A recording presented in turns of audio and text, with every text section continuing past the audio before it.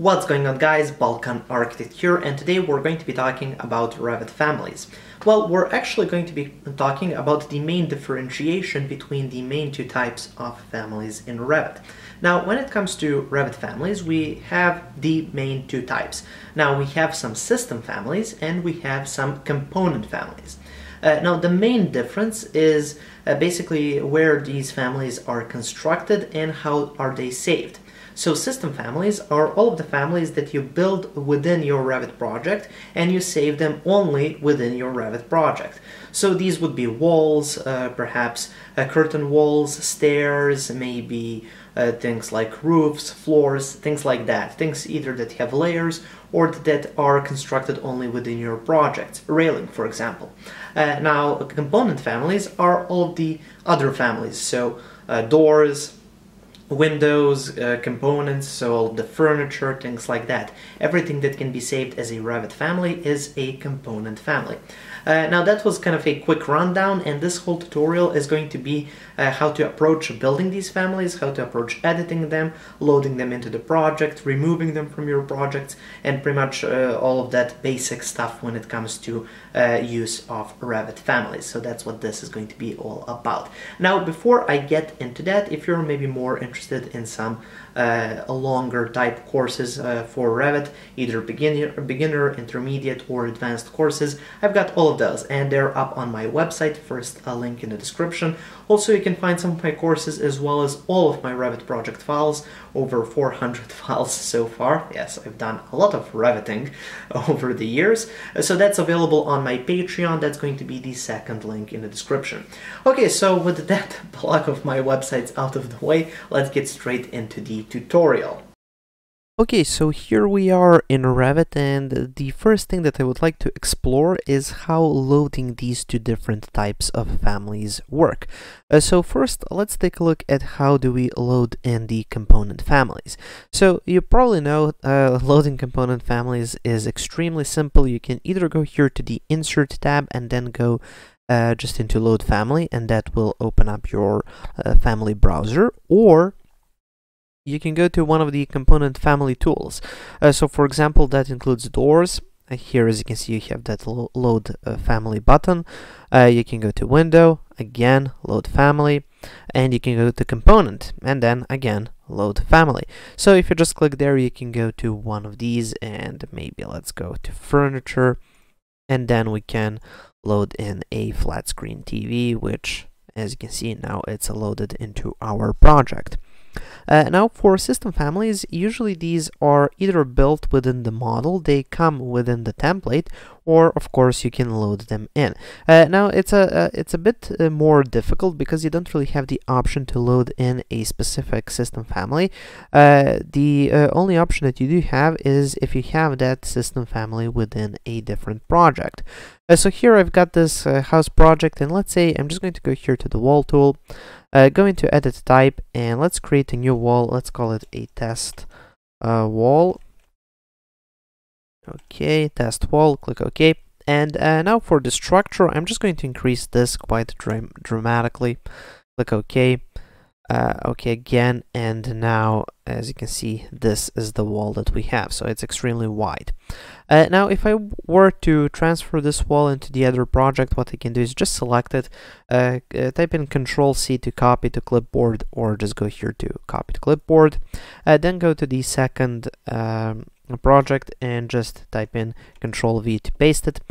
You will get this kind of a duplicate types pop up. You just click OK, and then it will allow you to place in this element, and you can just delete the element. The element isn't really important. That particular wall segment isn't important. What is important, as soon as you paste that in, it will appear here as the test wall, as you can see.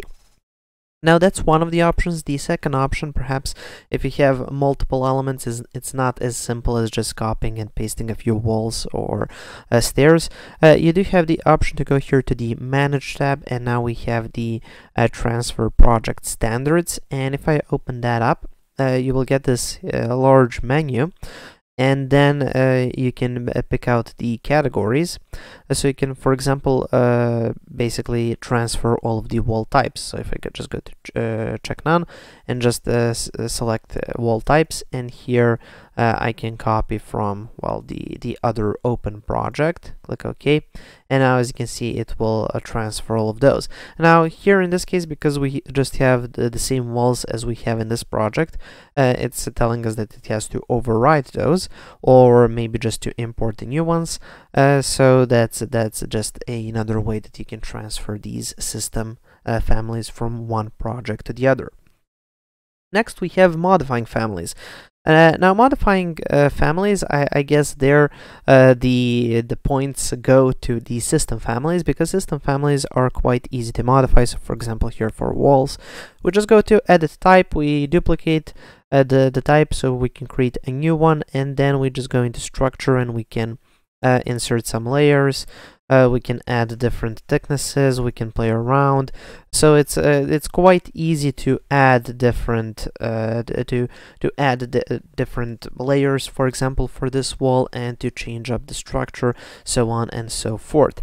Now for component families, for example, like this window, you can make some minor changes here within your project by going into type properties, going into edit type, and then again you can duplicate and use some of the existing parameters, but that really depends from family to family. So some families will have parameters that you can edit either here in the type properties or here in the properties panel itself if they're instance parameters, but in a lot of cases the only option that you do have is to go to edit that family itself. So for example, if we place this here, I can select that, and now we have to open up the family editor, and now we can edit this family, and for that we have to use all of the family editor tools. So just keep that in mind. There's a whole new tool set to learn in order to edit these component families. I'm not just going to save changes for this one.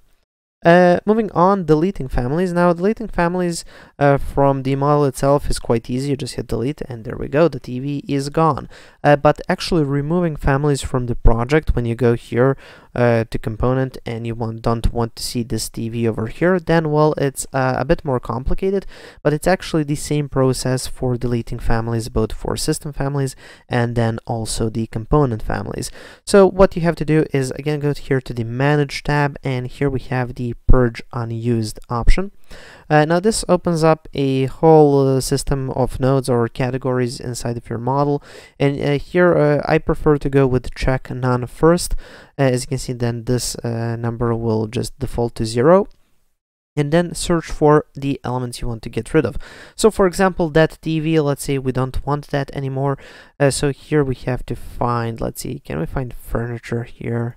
There we go, furniture, expand that, here we go, we have that flat screen TV.